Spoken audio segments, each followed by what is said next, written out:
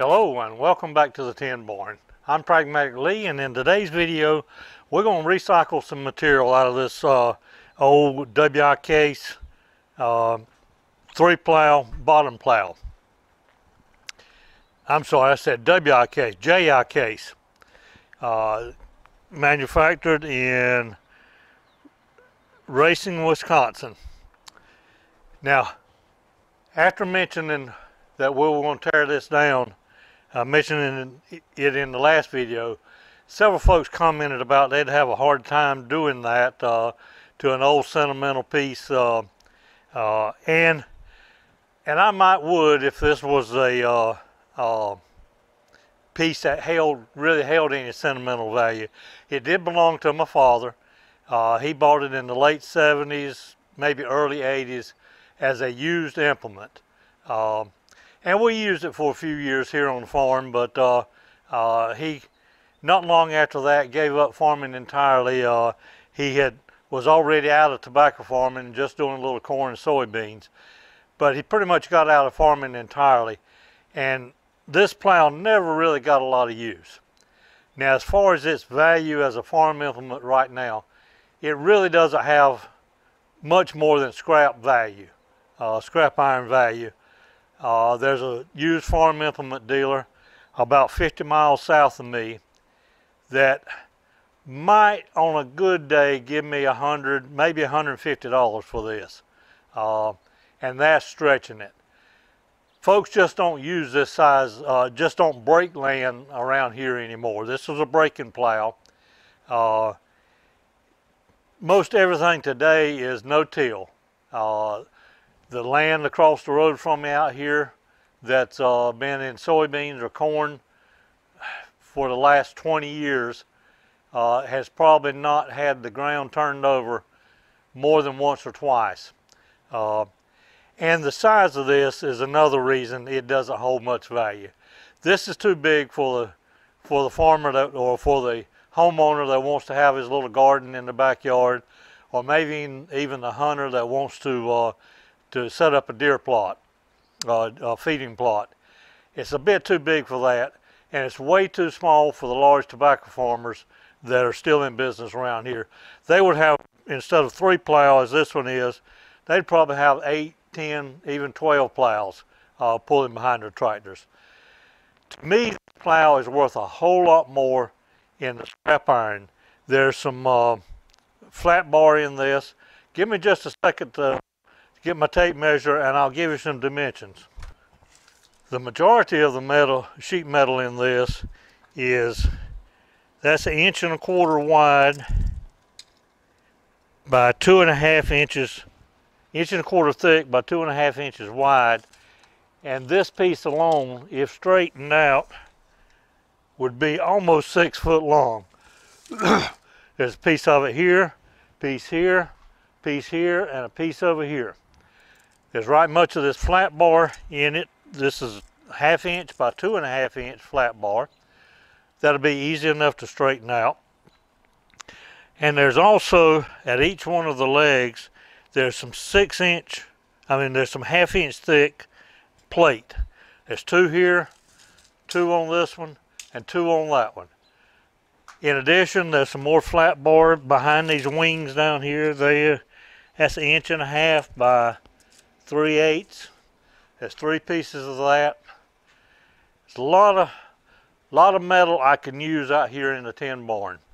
As I did point out in the previous series of videos on the jacks, if I'd had this apart, I could have used these steel plates instead of spending almost $20 a piece for the 2 steel plates that I use. These pieces in the upper hitch part right here, I have an immediate need for them. The planned video after this one, maybe if not the next one, the second one out, will be using these, the ends off of these. I had already taken this off. I had the plow sitting back over here in front of the tin barn, and I had already taken these off, and then I got to thinking about, all right, these are going to be pretty heavy pieces. I need some kind of lift. And then it dawned on me, you guys remember all that time videos I spent putting this I-beam up here and the electric winch on it. Well, I got it setting close enough underneath it now that I can pick these heavy pieces up. I've got a pallet setting right over here. I'll be able to swing them over to that and have somewhere to store the stuff. But these pieces right here, as I said, I'd already had them off and then realized that this might make a decent video, so I put them back on loosely. What I'm going to do right now is pull these top pieces off. These bolts are fairly loose.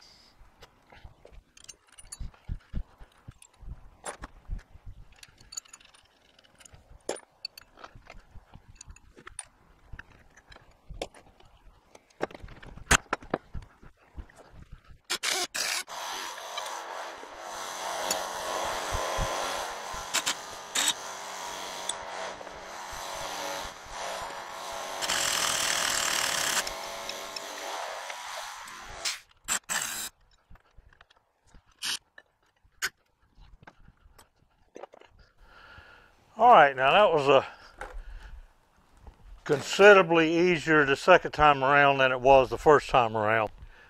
Those bolts were on there very, very tight, and you might have noticed in a couple places there was some new bolts in there. That was where I simply took the bandsaw, they were easy to get to, and cut those old bolts off. Now, to hold these bottom legs on, there are 2, 4, 6, 7, 8, 9 of these 3/4 inch bolts with the 1/8 heads. I've got, there's 10 of them. I've got 9 of them broke loose right now. This one right here is not broke loose. I'm going to show you what it took to try to get that those bolts to where I can move them. I started out with the 1/2 inch drive impact gun. They didn't budge it. Well, that didn't budge.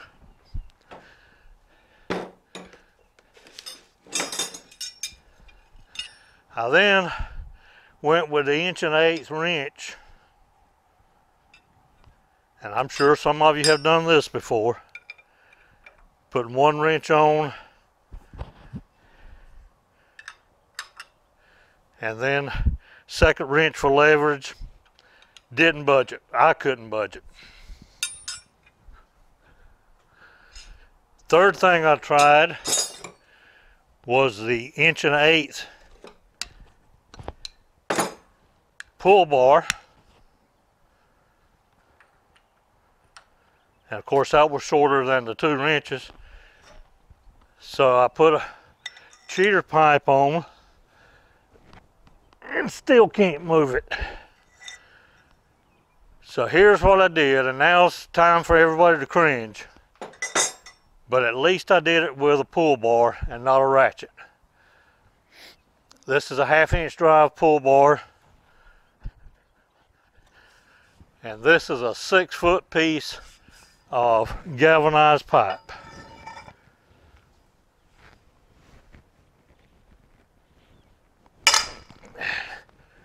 And that's what it took to break these 10 bolts apart. As a matter of fact, they were on there so rusty and tight. Let me grab a few of these pieces. The lock washers that were on them, it actually broke them in half on several. So what I'm going to do now that I've got these broke loose, I'm going to put you in a little bit of a time lapse, and I'm going to start with the air wrench. Now that I've got these broke loose, and see if I can move them. If not, I'll go with various cheater bars.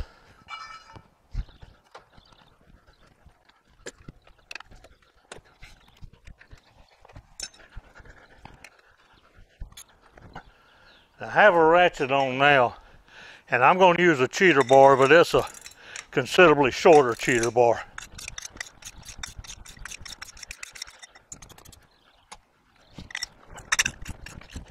And by the way, I broke these bolts loose a little over a week ago, and I've had penetrating oil, had them doused in penetrating oil since that time. So they're pretty heavy rusted.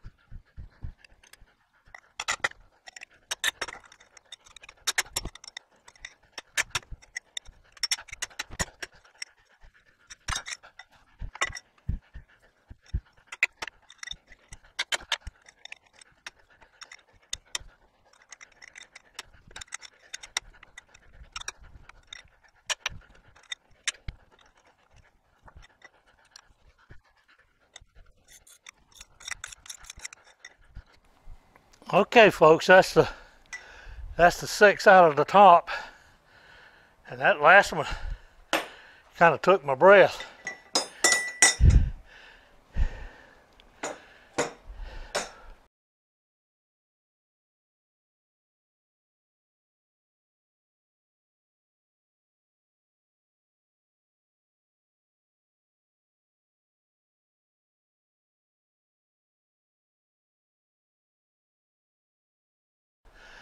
The way these plows worked on these bottom plows, catch my breath a minute, old man that smoked way too many years. Whew. There's a leg coming up from the sweep, the shin, the point, and the heel down here that actually did the plowing anywhere from 6, 8, maybe even 10 inches deep in the ground.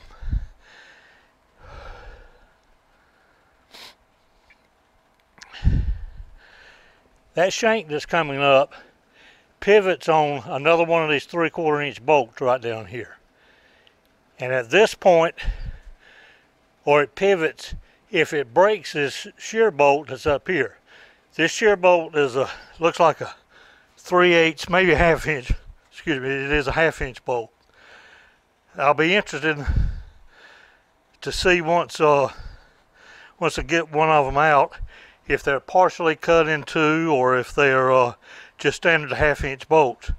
I know at some point in time this one up here on the front had sheared and just a 1/2 inch carriage bolt was put in there. That's going to be a job to get out, I'm sure. But what would cause that to shear would be if one of these plows hooked a rock, or more common in this area, hooked a tree root and was not able to break the root, it would twist that plow back and shear that bolt. But let's get this these 3/4 inch bolts that's in the bottom of each one of them.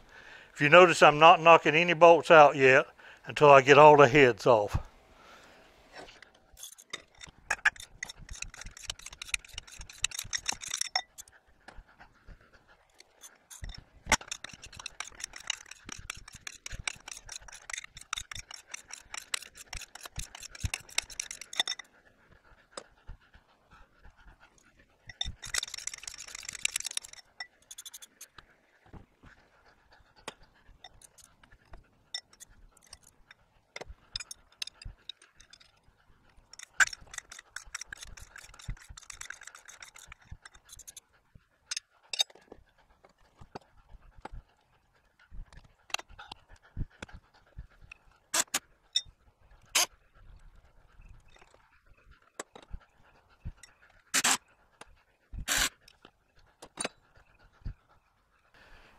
Now, I have no real hopes of saving any of these bolts. Some of these 5/8 bolts might slide out, but if you notice when I was taking the nuts off of them, for the most part, the bolt didn't even turn. There was a couple I had to put the wrench on, but that means they're rusted pretty solid inside here as well. I'm going to try knocking out these 5/8 ones.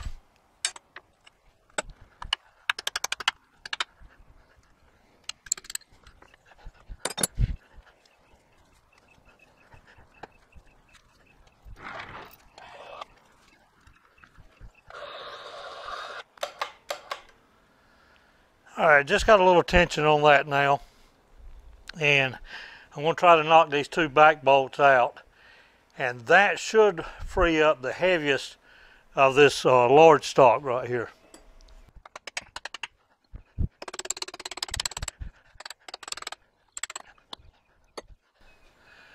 All right, I'm going to try to keep myself clear of anything that might decide to fall. The winch is not directly over any of these pieces. It's closest on this heaviest piece, but hopefully the plow won't try to turn over in that direction.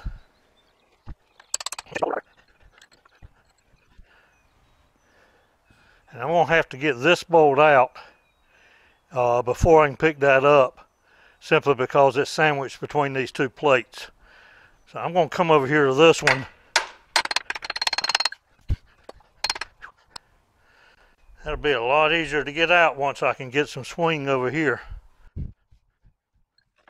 Okay, there we go. We can move this over just a little bit. Now I should be able to get this one out. All right, we're going to have to go ahead and take these old ones apart. That seems to be rusted pretty solid right there.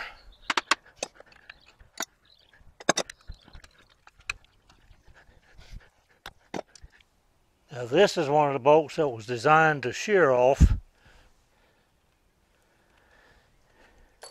I'm just curious to see what it looks like.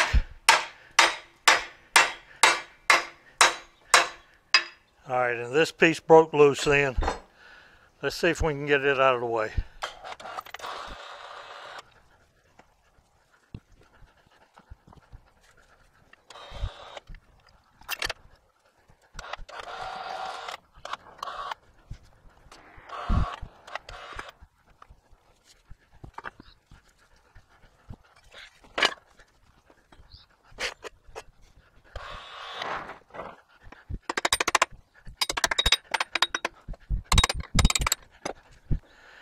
All right, let me show you this one. This is one of the bolts that was designed to be a shear bolt. And as you can see, they have been cut in 2 places halfway through. So that was the design to shear off instead of breaking that shank leg. If the plow got hung on a stump or a root. I'm going to continue working on this as far as getting these 2 plates off, and then we'll bring you back each time we get ready to take a section loose. I won't bore you with pulling bolts on the whole plow. But I'll bring you back when we get ready to take another one down. When I was going over all the different things I tried to break these bolts loose, I'm sure some of you are probably wondering, well, why didn't you try heat? I don't have an acetylene torch out here. I've never had one in the tin barn. There's been occasion where one would be nice, but for the most part, it's just an expense I didn't really want to encounter every month on tank rental and so forth. I did try the little 1-pound propane bottle tanks, but when you're talking about this much bulk steel right here, it didn't phase it. Just trying to tap them bolts out with the 2-pound hammer. And they just don't want to budge. I've hit them pretty hard and finally moved it about 1/8 of an inch on that side. So you know what you do when one hammer don't work? You get a BFH. Let's try the 3-pound. Oh yeah.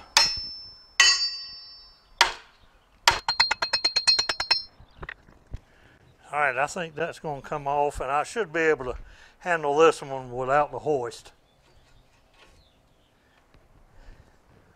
Nice steel. Like I say, I'll bring you back when we get ready to take another section apart. Okay, I'm ready to take this hitch assembly off the front up here.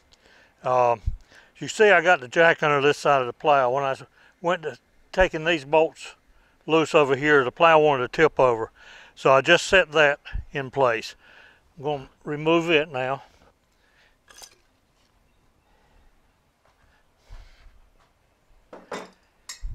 And I'm pretty much just going to let this piece fall to the ground. I've got the winch back here on this piece of large stock. When I knock this bolt out, there won't be anything holding pressure against on this middle plow. So we'll knock this one out now.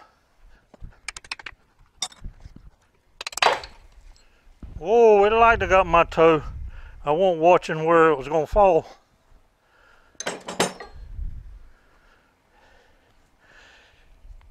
Now this piece,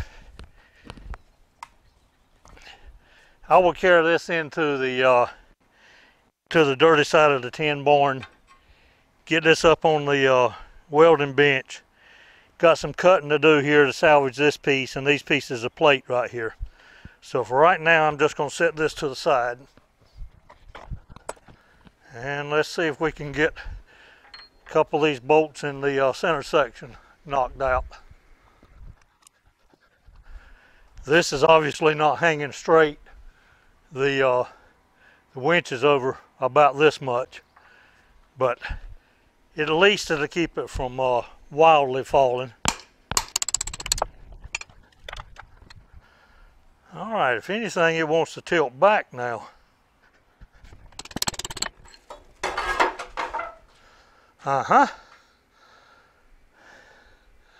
No harm, no foul.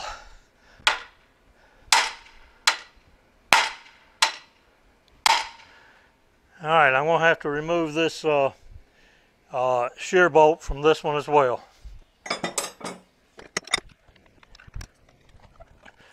All right, let me get some stuff out of the way, and I'll bring you back shortly. Okay, she's getting a little bit antsy right now, a little bit tricky to hold. The reason this back plow is setting up by itself, it has got a roller on the back of it to keep the whole plow from digging down into the ground too far. I'll show you more of that in just a bit. I've got the very front plow pulled up out of the way over there, and I've got this one strung up. Now I know when I knock this bottom bolt out down here, or if I knock this top bolt out, this is going to, the two pieces are going to separate and they're going to fall, and I realize that. I'm going to try to take that bottom one out first.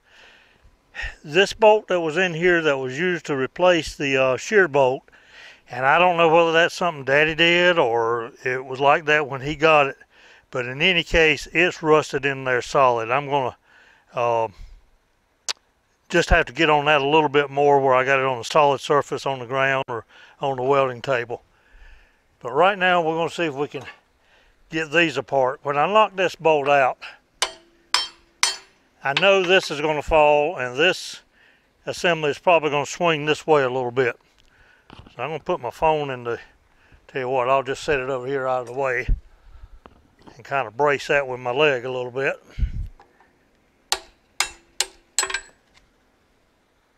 All right, she didn't fall yet. Well, that's because this bolt's still in there. Okay. A bit anticlimactic, wasn't it? Let's lift a little bit. There she fell. All right, I'm going to put this piece in place. Then I'm going to work on getting that substitute bolt out of here. All right, I got one of the plows lifted up in the air now, so I just give you a little idea of what this is made out of and what I can salvage off of this. This part right here was called the point. This was the shin, and we always call this the wing. I'm probably going to save these pieces for a friend that makes knives, does a little blacksmithing, because I suspect this is probably some hardened steel right here. I know a set of points would usually last about maybe 3 years, 2 to 3 years on a plow if it was used regularly. But on the back, again, there was the point, the shin, the wing. On the back was what was called the heel. And as you can see, this one, and the same case on all 3 of the plows, was worn completely out. As a matter of fact, this was the original heel, and this looks like a piece of angle iron that I probably welded onto it at some point during the time that Daddy was using it. But on this back, we got some more steel plate that the shin and the wing bolted to, and this leg right here.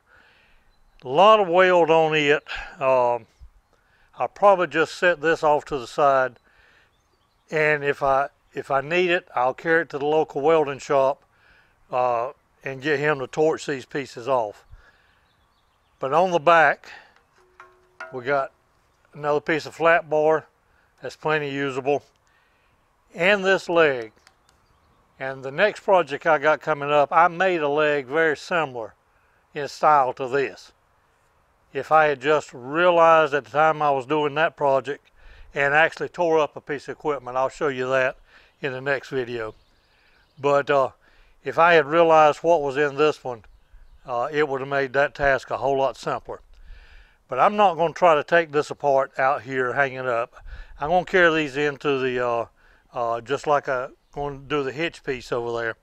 I'm going to carry these to the other side of the shop, the tin barn, and set them up on the welding bench where I can get to them and put some force on them.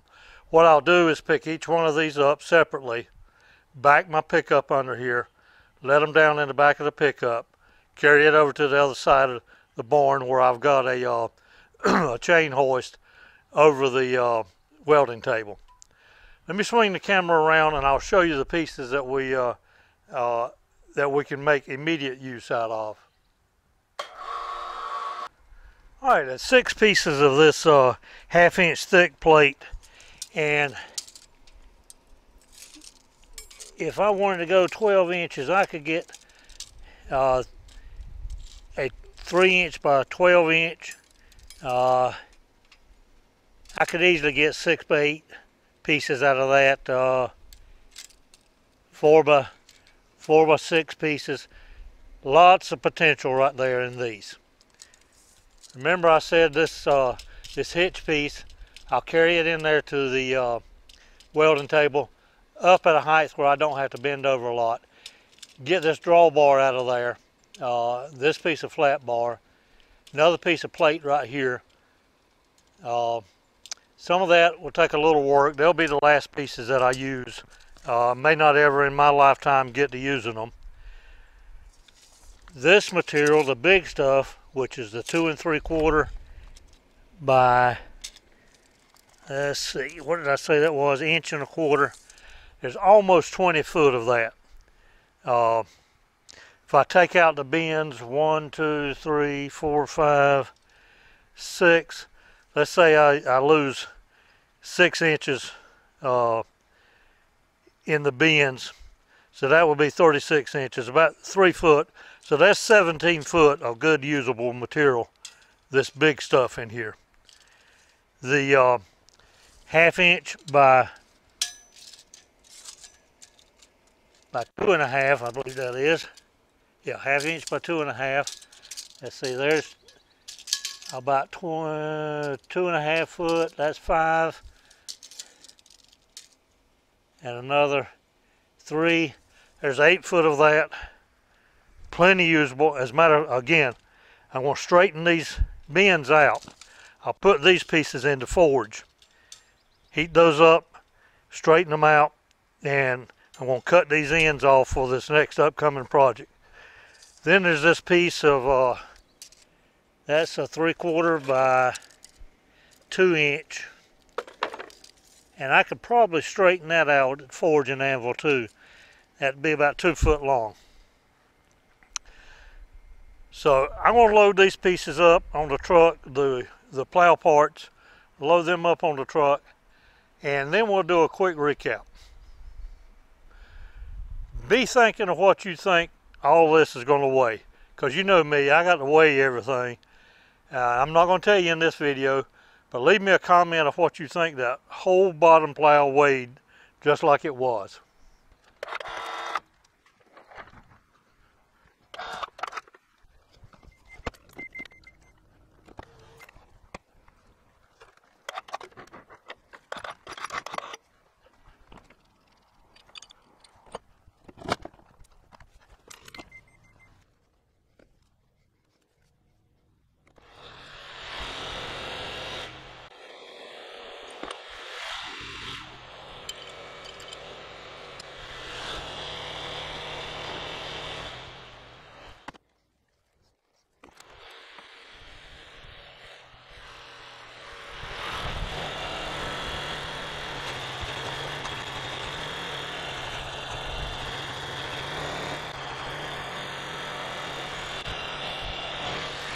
Well, there you have it, folks, the dismantlement of a JI Case 3x14 bottom plow.